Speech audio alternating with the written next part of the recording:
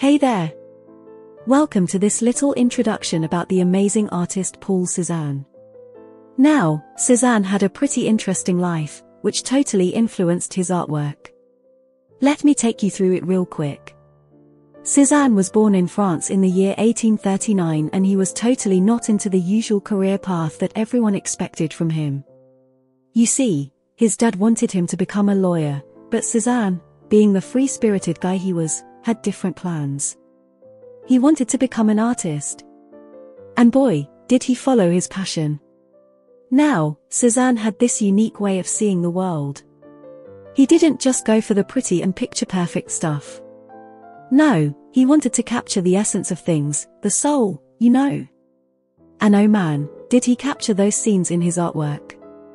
Let's take a look at some of his famous pieces. First up, we got his morning view of Ella stack against the sunlight. It's all about those vibrant colors and how they play with the sunlight. You can almost feel the warmth on your skin just by looking at it.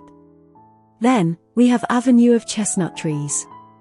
This one is all about capturing that sense of movement. You can almost imagine yourself strolling down that path, the leaves rustling beneath your feet. Now, check out the pool at the Jas de Bouffan. Cezanne loved painting nature, and this one captures the peacefulness of a quiet pond surrounded by trees.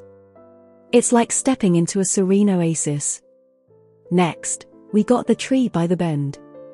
This painting is all about simplicity, my friend. Just one tree, curving along the riverbank, but it speaks volumes. Sometimes, less really is more. Now, let's talk about the Riviere.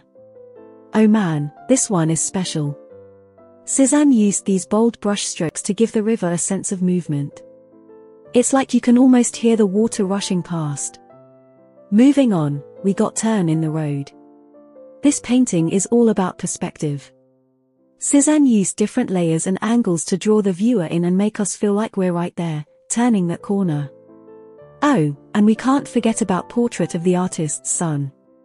Cezanne loved depicting people too, and this painting shows the love he had for his own son. It's a glimpse into their bond and the love a father has for his child. Now, let's talk flowers. Cezanne was a master at capturing their beauty. Just look at flowers in a pot of olives. The vibrant colors and delicate brush strokes make you feel like you're smelling those flowers yourself. And finally, we have Portrait of Victor Chocquet. Cezanne painted this dude, who was an art collector and friend. This portrait shows the complexity of Victor's character and the bond they shared. So, as you can see, Cezanne's life experiences totally influenced his artwork.